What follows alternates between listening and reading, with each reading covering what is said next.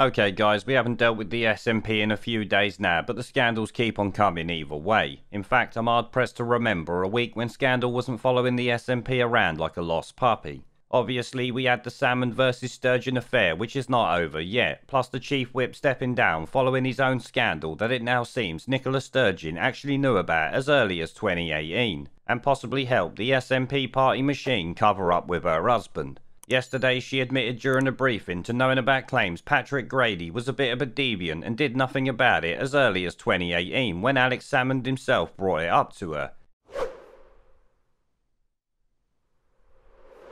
As you all know, he was the chief whip until he stood down when it all came out last week, which does not look good for old fish lips here, does it? Now, as I said, Nicola Sturgeon's husband, Peter Murrell, is also once again being accused as the chief of the SNP itself, which just adds to the scandals he finds himself in recently.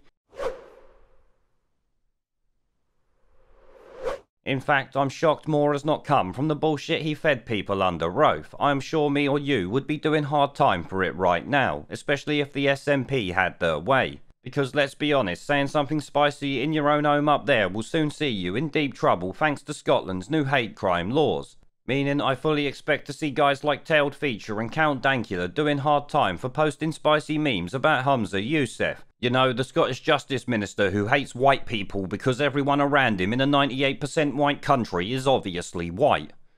But why are we so surprised when the most senior positions in Scotland are filled almost exclusively by those who are white?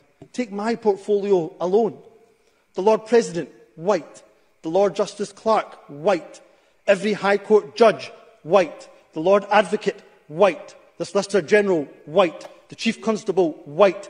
Every Deputy Chief Constable, white. Every Assistant Chief Constable, white. The Head of the Law Society, white. The Head of the Faculty of Advocates, white. Every Prison Governor, white. And not just Justice. The Chief Medical Officer, white. The Chief Nursing Officer, white. The Chief Veterinary Officer, white. The Chief Social Work Advisor, white. Almost every trade union in this country headed by people who are white. In the Scottish Government, every Director General is white. Every chair of every public body is white. That is not good enough. That, as I'm sure you would agree, is one salty little fuck pig. Shit, I guess I am now unable to go to Scotland because this jumped up little tosspot will arrest me for mugging him off, no doubt. But on top of all that, we also have polls going around at the moment showing a drop in support for the SNP, but I have about as much trust in them as I do Boris Johnson right now, so obviously take those polls with all of the salt in the Dead Sea.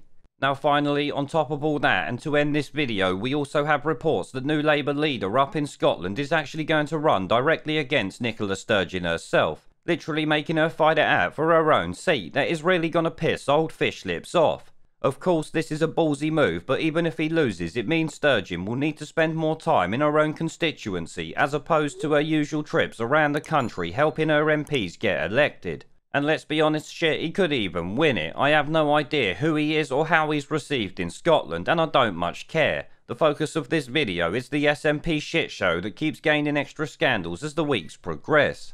In fact, at this point, the mind actually boggles to what other skeletons lie in the SNP's closet at this point.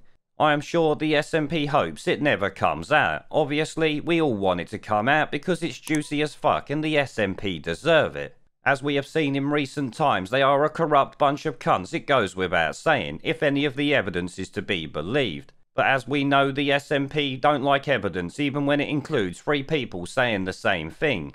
Now it really does beg the question how much more bullshit the SNP can Teflon Don their way out of. Nicola Sturgeon has been riding it for a while now. How much longer can it continue before the bullshit falls on top of her? This is a question I find myself asking.